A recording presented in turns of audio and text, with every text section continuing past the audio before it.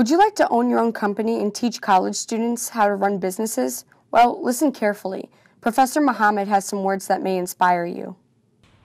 Hi, please join me in welcoming Mr. Muhammad. Thank you so much for having me interview you today. Thank you for having me. So I hear that you're a college business professor and an entrepreneur. Can you expand on that? That sounds really interesting.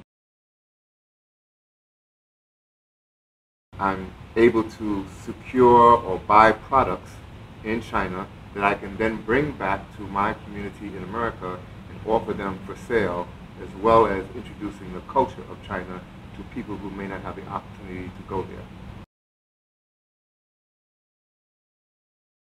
I started my college professorship after retiring from Yale University and decided that I wanted to explore my passions in traveling, and I used my higher education degree to open the door for me to teach business classes in China.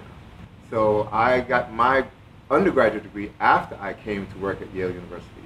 I went to school at night to complete my bachelor's degree.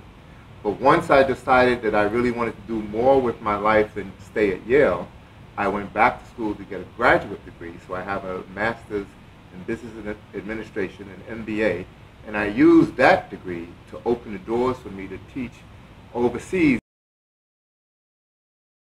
Number one, need to have a love of meeting new people and their cultures.